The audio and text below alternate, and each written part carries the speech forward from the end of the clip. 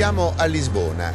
We're in Lisbon, in front of the famous Jerónimos monastery. These taxis, which you see here, look just like any other city taxi, but in fact there's something special about them.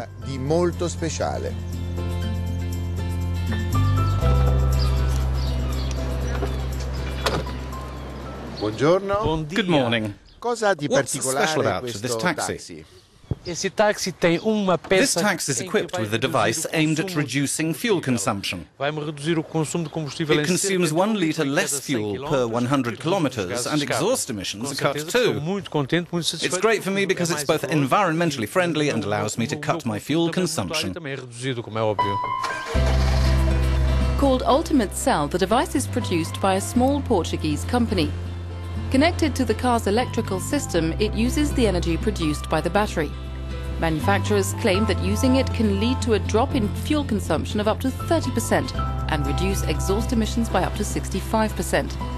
Moreover, it's compatible with almost every kind of engine, including diesel, gasoline, biodiesel and GPL. The Ultimate Cell is produced and tested in this lab. How does it work?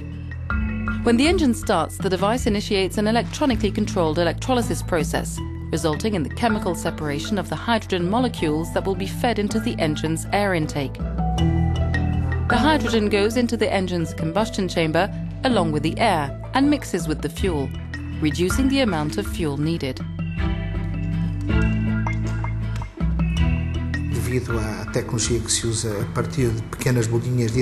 With this kind of technology, these small bubbles of hydrogen injected into the inlet, the combustion process is much more complete, giving the car more power, so it can go further with the same amount of fuel, which means you consume up to 30% less fuel.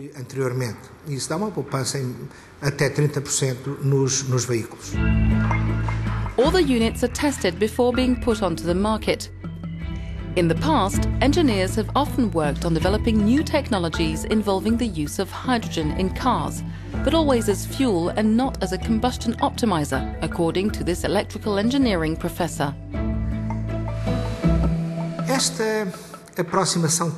This technological approach is based on hydrogen.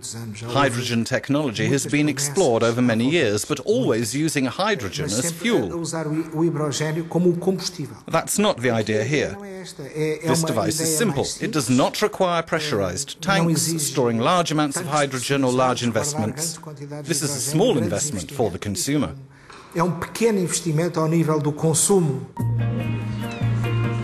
A number of fishing boats, which normally have high fuel costs, have also been equipped with the device. An average fishing vessel uses an estimated 140 litres of diesel per hour.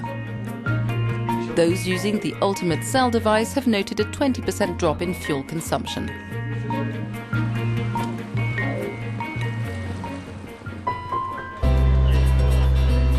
And the driver of this lorry says he too has noticed an improvement in engine performance and efficiency, leading to a smoother and quieter driving experience.